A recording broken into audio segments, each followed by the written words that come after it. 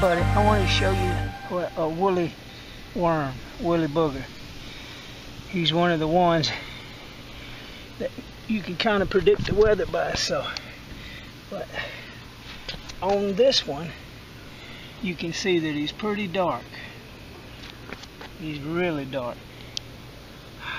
You got some light mixed in with him, but he's tired of me, so I'm gonna leave him alone. Hey man, how you doing? But yeah, I seen him while I'm doing this little walk trying to help strengthen my knee. I have discovered something about my bicycle that is weirded me out, to say the least. Hang on. Well, let me pick up where I left off. I have discovered something about my bicycle that has got me a little perturbed, a little dumbfounded, but I've been riding on a bicycle with the seat too low, and I couldn't tell, but I guess over a period of time it had went down a little and a little and a little.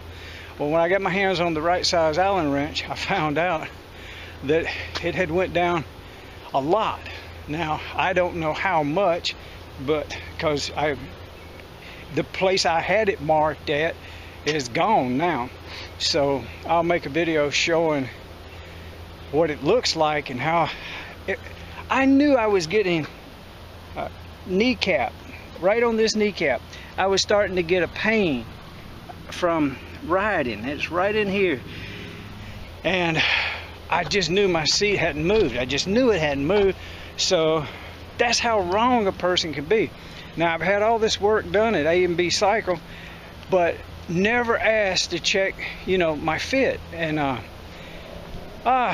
so needless to say, I may have to get fitted, or I may get lucky and just raise it and lock it down and it's perfect. You never know. I'm going to try to raise it myself and test ride it and see how I feel.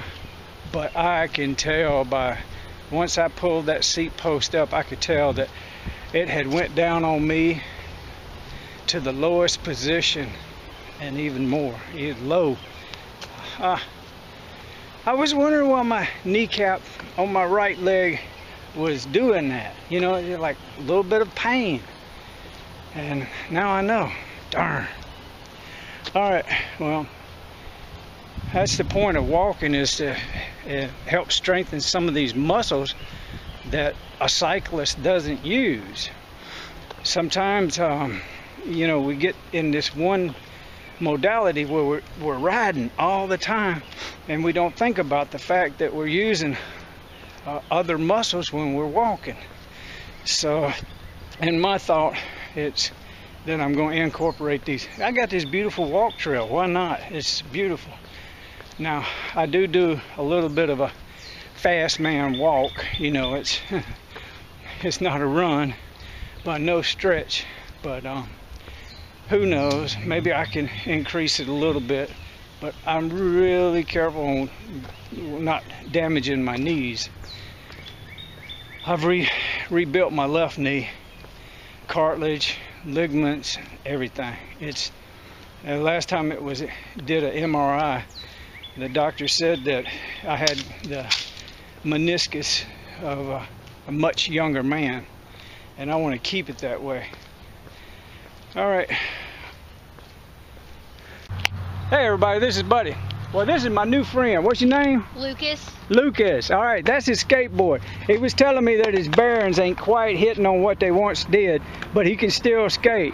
Been skating for a while, Lucas? Nah, not really. Yeah. You said you was more into BMX. Yeah. Yeah. Well, I'm gonna drop a hint to him.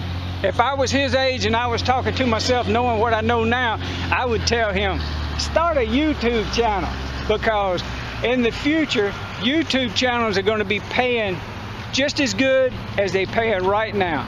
There's plenty room on YouTube to make money for a young person. And I told him, like, if he started a YouTube channel now, before he knows it, he'd be in high school, going to high school, making maybe 5,000 a month. He could do it if he's got the talent and the skill. And he was telling himself that, like I could have wished I could have went back and told myself that. But I'm passing it on to him. Let's see what Lucas does. He started his own YouTube channel. All right, man. Hey everybody, this is Buddy. I'm on the outside of the OC. I have never seen this. I've been busy riding the bike and doing other things, so I haven't been to the OC in quite a while. But I don't know how old this is. It looks like it's been here a while. But it works on a point system, so I'm not sure exactly how that works.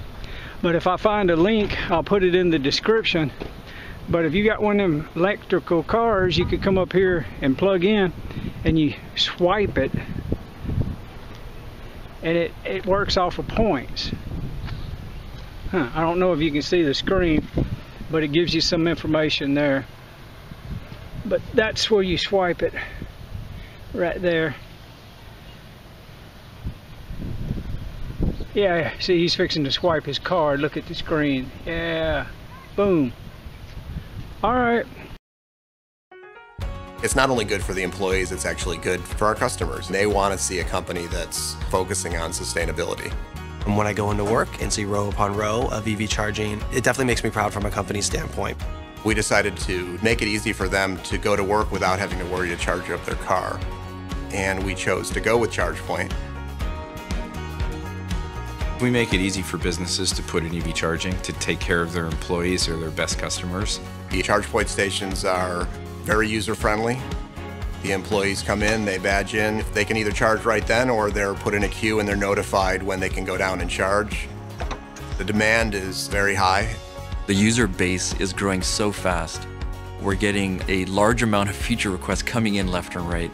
The end goal is to make sure that the experience for the driver is the best, just the best mobile experience. It's let us just take care of the whole thing. If there, in the unlikely event, is a problem with the hardware, roll a truck out without you even knowing it and fix it. I don't remember the last time we had a charger that was down. We have some really great reporting capabilities that helps inform business owners. Okay, here's who's pulling into your station.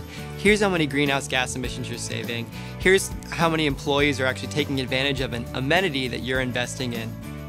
They're thinking about how are they making their employees more productive and successful in their commute coming into work. What else are they doing once we get inside those walls? I think just having EVs here helps retain our talent and helps us recruit employees. The stations have sort of become an icon. It stimulates all the right emotions in someone, in the alignment with the value system of where they're spending their money or investing their career. Seeing other businesses that have ChargePoint stations, to me, signal progress. I actually grade all my vendors in my head. ChargePoint's definitely an A, a perfect score of an A.